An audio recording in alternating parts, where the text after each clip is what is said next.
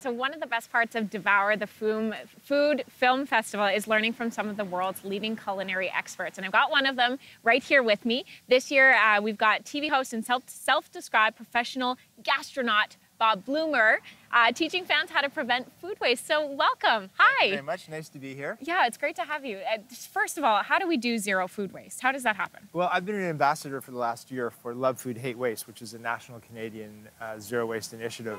And so talking about how to prevent food waste at home, because a third of all the food that's produced is wasted somewhere in the pipeline. Sometimes it's at the farm, sometimes it's in the pipeline, sometimes it's in the home. But of that third, a third of that is actually wasted in the home. And that's really people, you know, not being proactive about planning their weekly menu and food goes bad, not being creative about how they use their ingredients at the end of the week as they're turning. And it's very simple. I mean, it's hard for all of us to save the polar bears, but when it comes to reducing the amount of waste that things you throw out at home, we're 100% in control of that. And that's quite an unusual situation because most things are out of our control. It's very doable. How did you get involved in this and interested in this cause?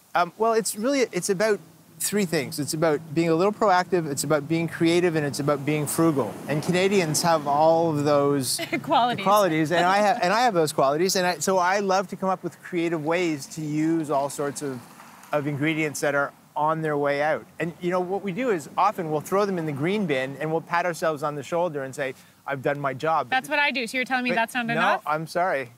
It used to be enough. It's not enough anymore. Okay.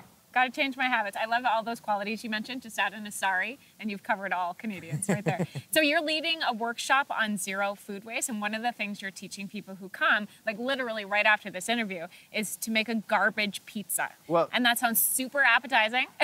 So I want you to tell me what is this? Well, I do actually. To make my point, I empty a kitchen garbage bag onto the table, and I forage through it. Of course, it's a well-curated kitchen garbage bag. Of course. But you know, you can make a pizza crust out of some cauliflower and potatoes that are going off. You can make a pesto. So pesto usually has basil, pine nuts, olive oil, Parmesan, and garlic, right? So you can use tops, things you normally throw out even before you start cooking, like radish tops, fennel fronds, beet tops. Use those instead of basil.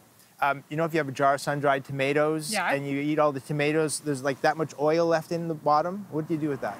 Throw it in the garbage. But that's fantastic oil. I mean, it's almost like it's better oil than your conventional oil because it's got the beautiful flavor. Right. Yeah. You can use that on bruschetta and salad dressings or for your pesto.